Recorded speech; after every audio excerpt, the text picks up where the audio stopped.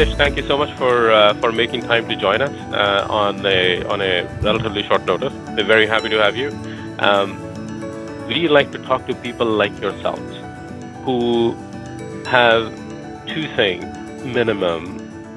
You've had the courage to do something that is not common, and there are many things uncommon about you. Camel is probably the smallest part of the uncommon part. You were a civil engineer and now you're a camel farmer. So there are many things uncommon about that. And the camel milk in itself is uncommon, right? So I think that's first thing is you have the courage to do something like this. And the second is you are fairly young. And I must admit that my personal life, and when I say my personal life, all I do is intellectual work, um, has changed dramatically since I started paying attention to what young people like you are doing. Like previously, I was a product of my own generation, right? Which is where we would say, well, you have to put 10 years and then I will listen to what you have to say. And I was wrong, dramatically wrong, because the moment I changed that attitude, my learning went up 10x. So those are the two things that excited us to talk to you about you. So I will stop talking. What I will only say is that the way we like to do these conversations it's more about getting to know you and your motivation and what you were thinking, because that then brings the passion of the idea out, right? So what we like to do is go a little back in the past, come to the present, and then we look future.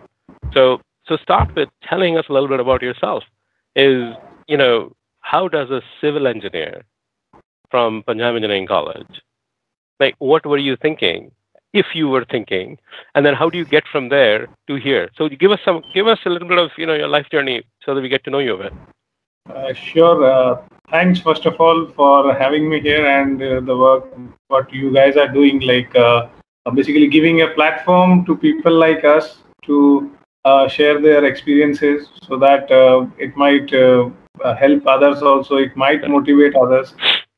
And about us, the journey which you said, like from civil engineer to camel milk, it was a very, I would say, different, but yeah, we have enjoyed. I have enjoyed the both aspect of from the both sides actually.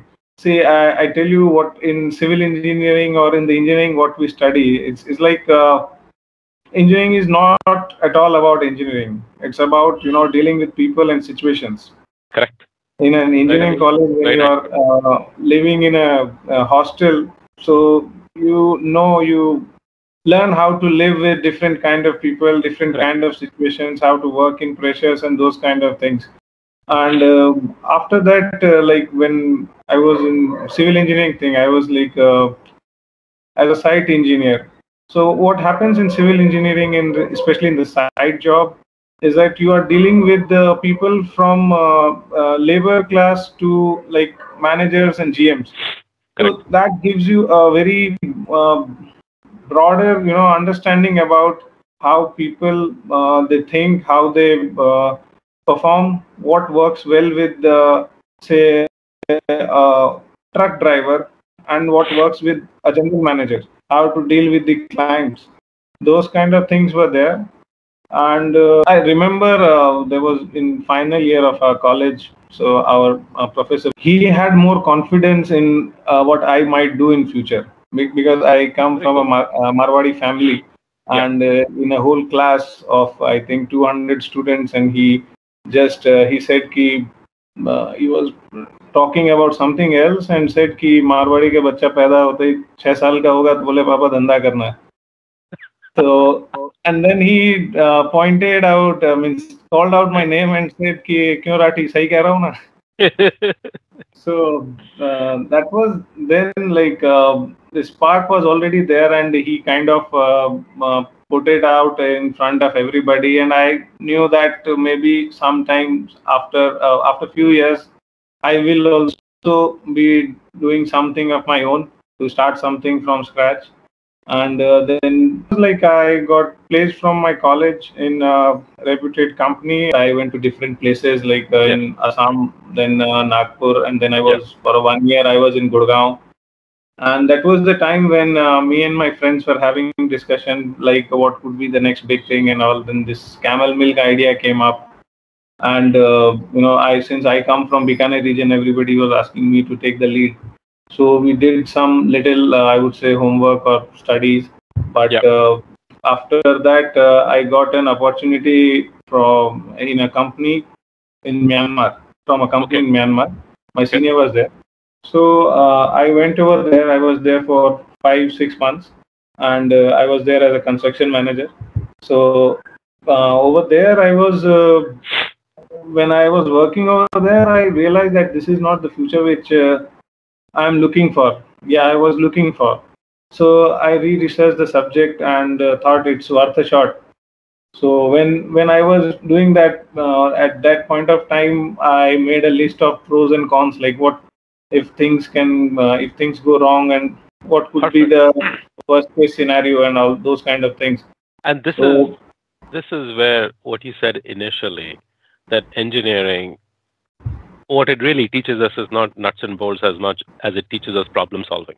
Right. So now you are making a life decision and you're making a list of pros and cons. Right. I mean, that yeah, only, I would argue any common sense person would do it, but engineering, we are taught common sense. So that's what you're doing. Perfect. Keep going. Love it. June 2015, I left the job over there, Okay. and when I came back, unfortunately, my other friends got occupied in their own work, and none was able to join. So I had to start it alone. So I, for about 8 to 9 months, I was running, I would say, one-man show. I used to, collect the milk. Means the sourcing of the milk was done, and I was delivering. I put up my base at means Delhi region, and I was I was the customer care executive. I was the delivery guy. I was the operations manager, logistics, and everything. Correct. So that I was doing it. I remember like traveling on my bike for about 150 kilometers in a day. In between, whenever the phone was ringing, I used to park my bike and to address the Take the call. customer queries. That was the time, and what I have learned from my, I would say, upbringing or those kind of thing, that uh, you have to be, your business have to be very sustainable. Like Yes. if the cost is higher, you have to sell it at a more higher price. Otherwise, it is not going to be a sustainable thing. And about the, I would say, to reduce, minimize your costs. Yes. So means like I was running like office and residence from a same place, Yeah. uh, in a very small place. And the first thing which when I met the broker, I told him that जो सबसे सस्ता है वो दिखा दो. Correct. So because to reduce the cost, I had some savings, my whatever it was there that I had put up, and but still, if you are cutting down on your cost, you get a longer run up, I would say. Yeah. So Hitesh, let me interject and take you back a bit, and let me ask a question, which is, so Hitesh, there is a discovery of camel milk that you friends all did. Walk us through, what were you thinking? Did you drink too much one night and next day morning you woke up and said, I should do camel? Like, talk us about that a bit. What happened there? No, it was not like that. It was, we were brainstorming kind of thing. Maybe Okay. 5 of us were there, and we were brainstorming like the camel milk idea came up. There were a couple of more ideas which were there, and it was worth a shot.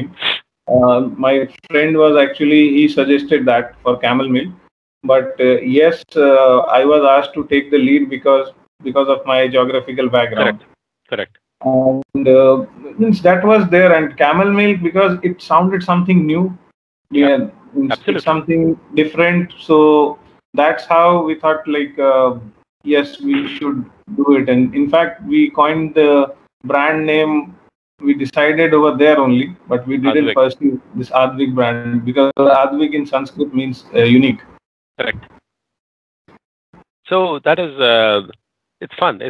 I'm finding difficulty to control my own enthusiasm listening to you, because I can attest how many times I have been in a situation like this where we think about an idea and then it is so exciting that you're completely consumed Why the idea? Right? So now this brainstorming you guys were doing was what, 2013, 2014-ish? It was 2014. 2014. So then the year between 2014 and June 2015, when you left the job in Myanmar, what were you doing not what were you doing from a work standpoint, but how were you researching? How were you thinking? How did you keep yourself excited about that idea? Like your friends, of course, they had more, other things, they got distracted, but you didn't. So what captivated your attention? See, the thing was that I had a more open mind, I would say. Okay. Clearly. I had decided that I need to move from this thing what I'm doing right now. Yeah. And then after camel milk, re-researching the subject, it was that point of time when in this US people were accepting this kind Yeah. of thing. Yeah. It's camel milk, something unique. Even the Yeah. autism, it was Yeah. not so common. It's Correct. actually camel milk is very helpful in autism. From there, it I did had not know that. got a lot of popularity. So that thing was also gaining, popularity across US. So I thought, key in the times to come, in India also it will be there. So after I came there, I not straight away I was not selling camel milk. I spent 2 3 months, meeting doctors, meeting parents, and trying to understand whether this kind of market is really what people need. Is it So you did some required? ground level consumer and research first, market Yes, feasibility. yes. Perfect. I have Lovely. met many dietitians, nutritionists, pediatricians, and autism therapy, these doctors and other people. Unfortunately for me, you know, there were many people. Most of them, rejected this idea, and it was totally key. Nahi, camel milk, autism, nothing. It's a sham or something like that. But there were few people who actually were aware of this thing. A doctor, a scientist. So that gave me more confidence that yes, first of all, the product has its merits. It's Correct. not something a bubble kind of thing which will eventually burst. So that actually increased my confidence. And Hitesh, what's also interesting about what you're saying is from a market standpoint. So we are traders. I'm a trader. We trade commodity markets. Um, it is very, very, in fact, I would say it's even more important to consider the opposing view than your own view. Right? So own view we already know because we live in our views. But we need to actually, in fact, in my team, what all of us do is, let's say if I have an idea that we need to buy crude oil, right?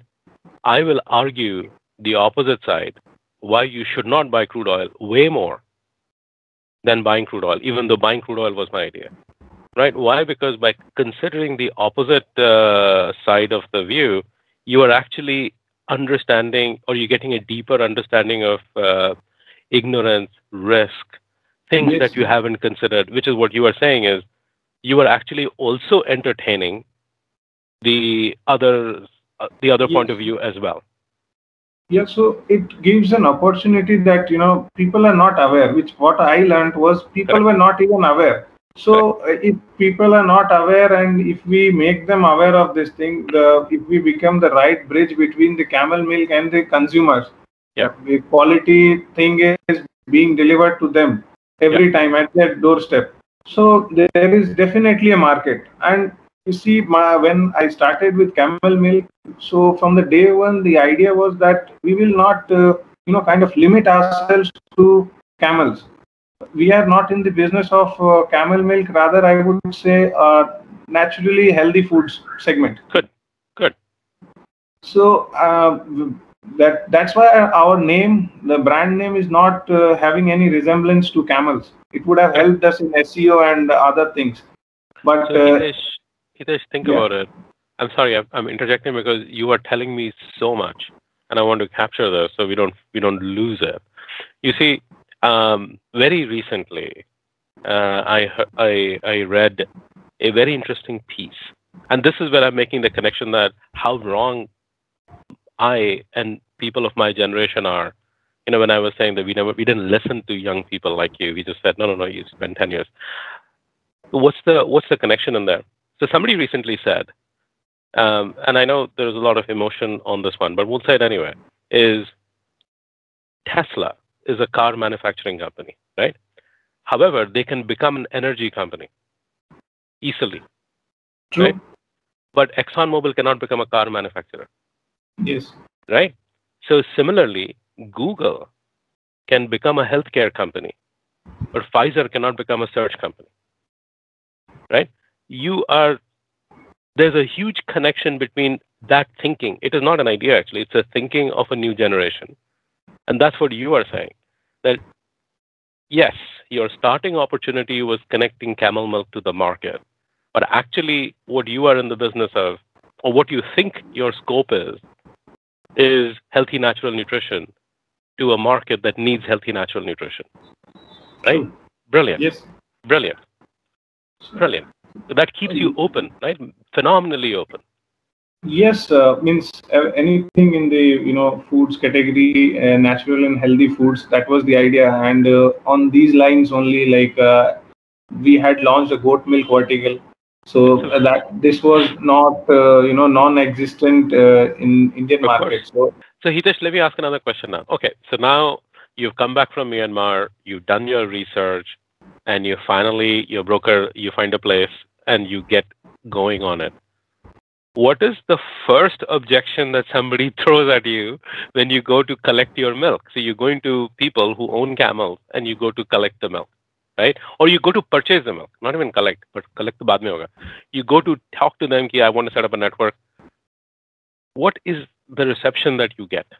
So I tell you that with respect to camel milk, 5 6 years back, even before that, the understanding of the farmers was that you should not sell the milk Okay. because it is against their traditions, and Yes. there is a Correct. prohibition kind of thing. They can Yes. give you if you want for a medical need, you come there, you can have it, and they will not charge you, means directly. That was the idea. But the situation of camels, when I came into this field, then when I did my research and all, so there was a 23% official decline from 2000 to 2010. Okay. That census by data is by government of India. I think few people, there are always some neophiliacs in every aspect. So there were some people who were okay with the camel milk, and initially the quantity was very less. Of So course.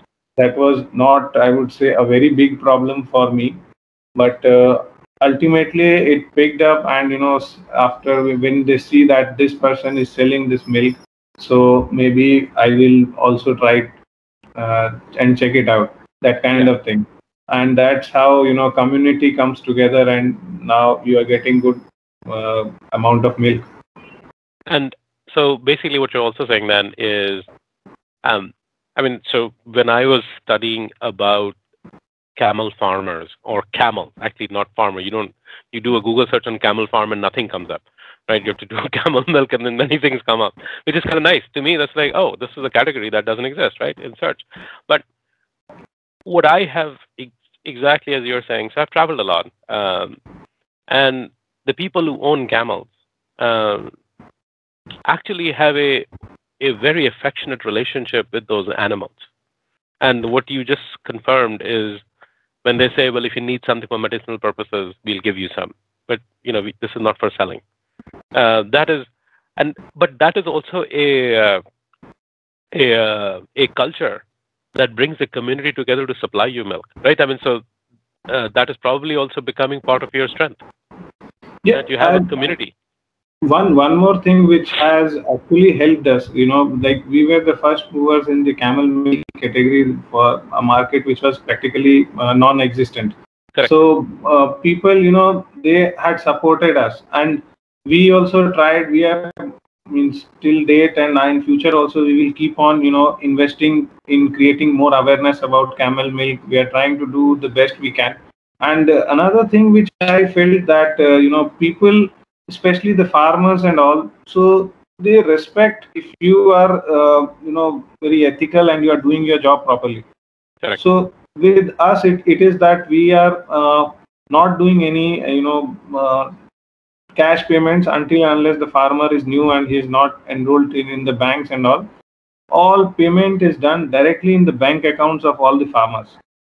So that's something, and it has been, there is no such period where, we have delayed it more than a week or 10 days or something like that. कि पैसा नहीं है. The businesses have their ups and downs. Correct. But we have never let them down in the sense that your payment will be forfeited, or some kind of dhamkana types of this kind of thing, extortion and all. That thing we have never done. Means like, so farmers respect that, and it's been month on month, year on year we are doing it. So that's a relationship which we have built with them. Yeah. So Hitesh, now move to the consumer side. When you started to you basically created the market from scratch, or at least the organized market. This probably was an unorganized market. Yes. Previously.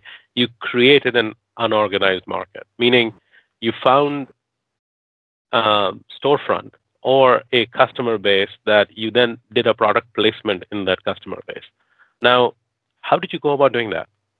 Now, the advantage, of course, slight advantage, and I will not say take your thunder away from you, is what we're saying is the tools available to market today are probably much better than 10 years ago. Like, people are more media, you can use social media, blah, blah, blah, blah, blah, 1,000 things. I'm not trying to get into your strategy. What I'm asking is, how did you go about solving that problem? I mean, you're an engineer, so now you have a market problem where you have to inform the market, show your product, and place it in front of them. How do you do that? Because you are, as you started, you're a one-man show for a period of time. You are the collection guy, and you are the sales guy, and all of it. So how do you do that? Actually, at that point of time, I was also confused. I knew one thing, that you need to have your website, you need to have your social media page. That was there. But to getting people to visit your website, to read about you, and yeah, that is where the challenge is. Yeah. So and I was very much hearing about SEO. So that was in my mind, and I didn't had any much idea. Just I wanted कि मेरा कोई SEO कर दे. That was that kind of situation. True. So, but luckily for me, I had a friend. I have a friend who told me that SEO hota rahega. You should focus on SEM first. Let me stop you and ask you a different question. I think these are your tricks, and they should remain with you. Question I'm asking is, how did you sell your first liter of camel milk? Yeah, so that is the most difficult part, right? That's the most difficult part. Yes, I remember when I had started, got the packaging and everything done.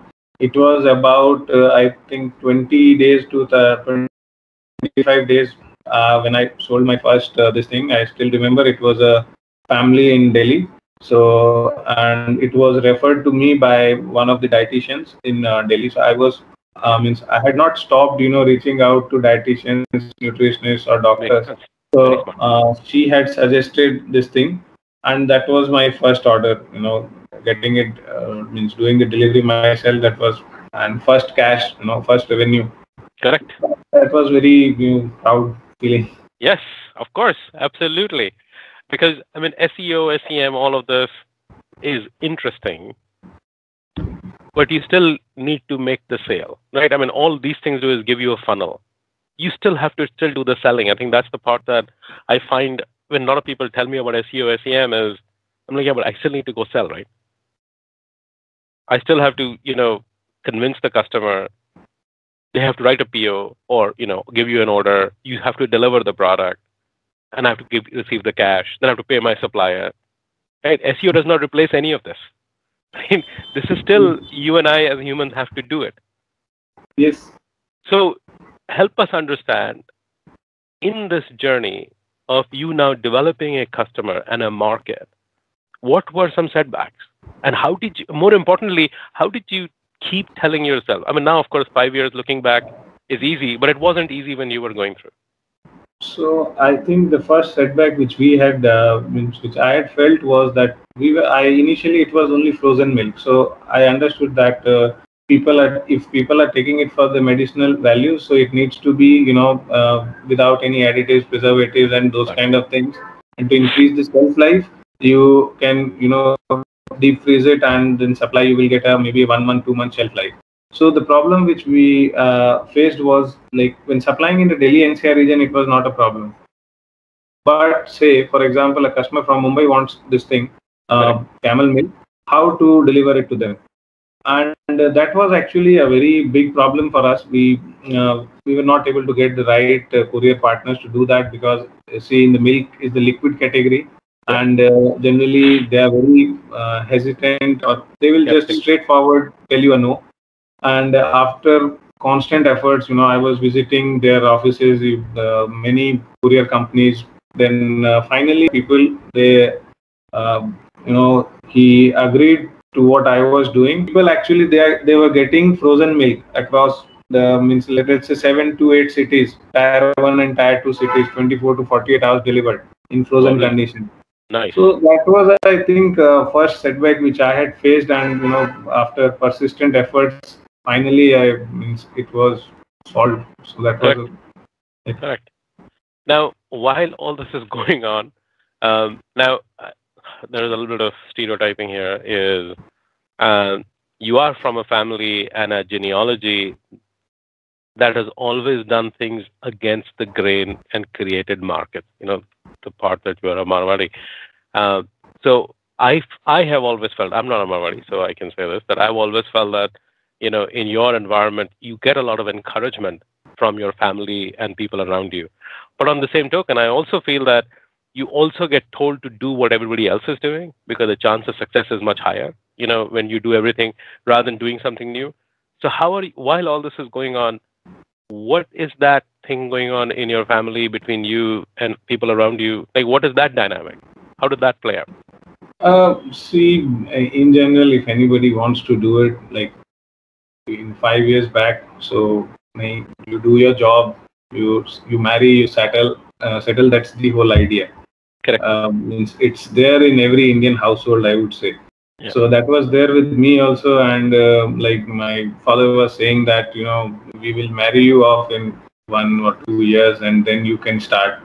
And this camel milk, it's very strange, and everybody was like, "Ye kya hai?" Like, Right.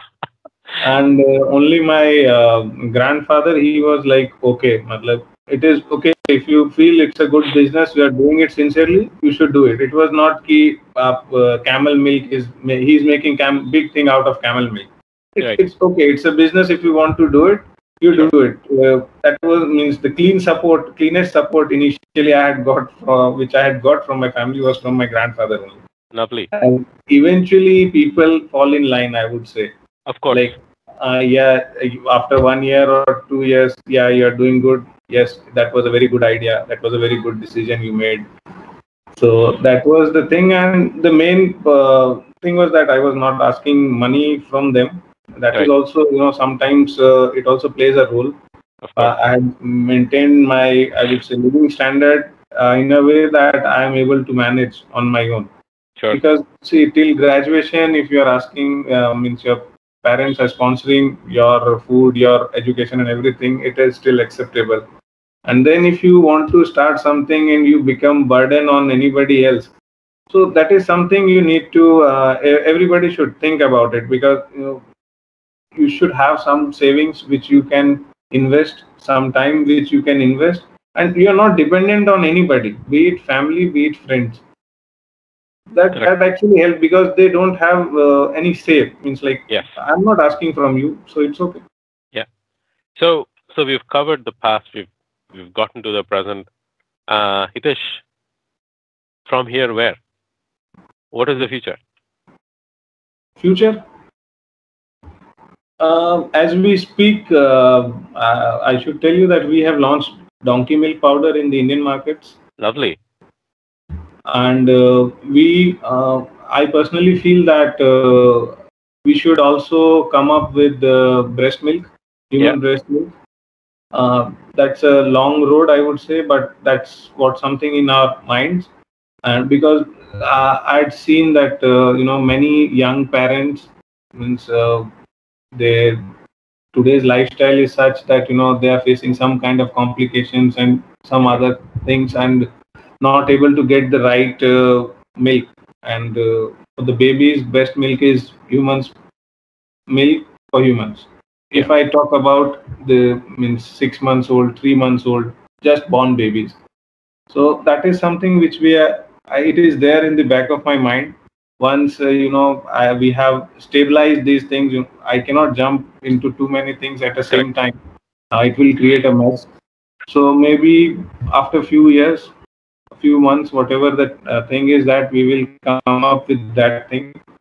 And we are also working on the formulations, with camel milk powder, with goat milk powder, the infant formula, the something for maybe your body immunity for diabetes or something like that.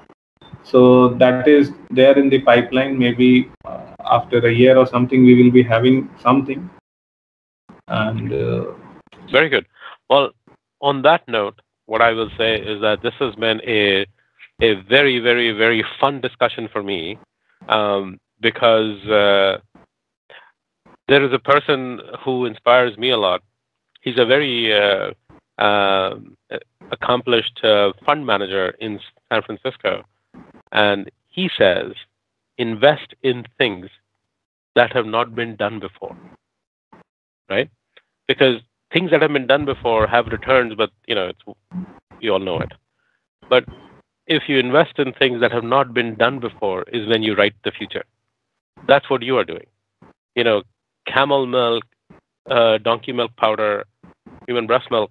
These are all things that have not been probably done in an organized sector before.